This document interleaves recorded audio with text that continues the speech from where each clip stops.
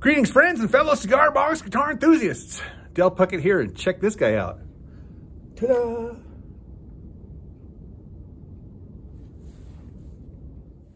All right, in this video lesson, I want to talk about the right hand. If you're a right-handed cigar box guitar player, the right hand. So the right hand, this is, there's so much to be said about the right hand that it often is ignored. Many times we just focus on the left hand, the fingerings over here, and where the frets are and what strings there are, and we ignore the right hand. But in this particular lesson, we are going to talk about the right hand. All right, so let's get started. So if you're gonna play with a pick, typically I hold the pick in between my thumb and my index finger like that, so that the point of the pick kind of like looks like my fingernail sticking out a little bit. That's one way. That's typically how I use my pick.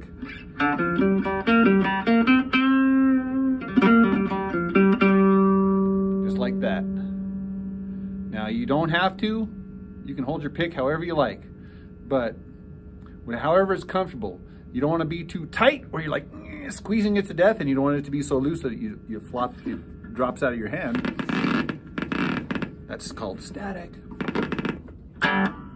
Right, so you want that Goldilocks zone right in the middle where it's the perfect squeeze. If your hand gets tired, then you're doing something wrong. So your hand should never get tired.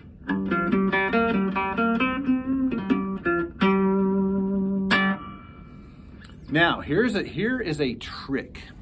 See this part right here? This one here happens to be a battery, but this is typically called the bridge or the saddle. You can call it whatever you like. It's where the strings come up. Now what I do is I rest this muscle part here of my right hand right underneath my pinky, this part right here. I rest that directly on the string, just like that. And what that does is it creates like a mute, like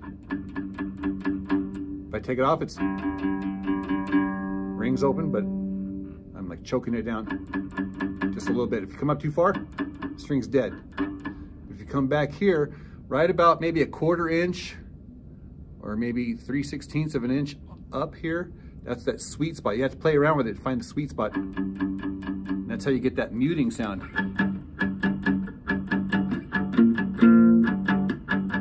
And then you can jump off and get the ring out or choke it.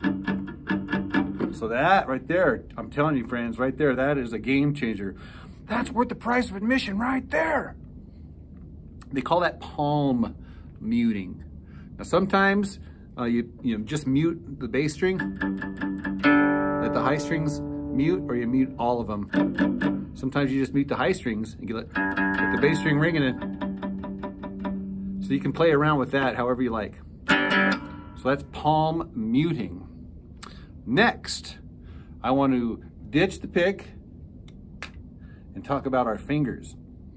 Now, again, there is no set right way or wrong way, but this is kind of a rule of thumb that my thumb goes on the bass string, my index finger in the middle string, and my ring finger, the high string.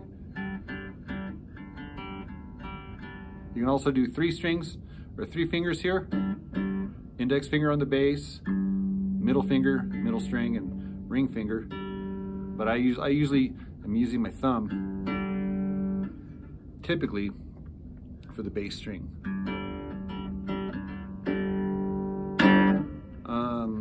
And what that does is it allows me to do like finger picking like this.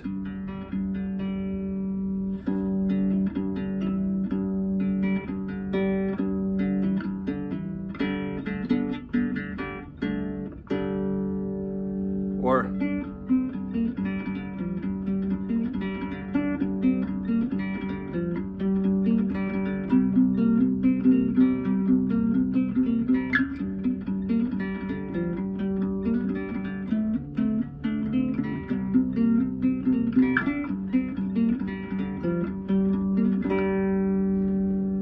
then last, you can get aggressive and just hit it.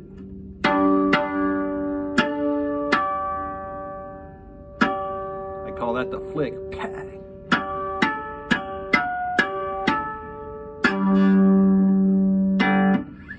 Okay, so our right hand is our timekeeper.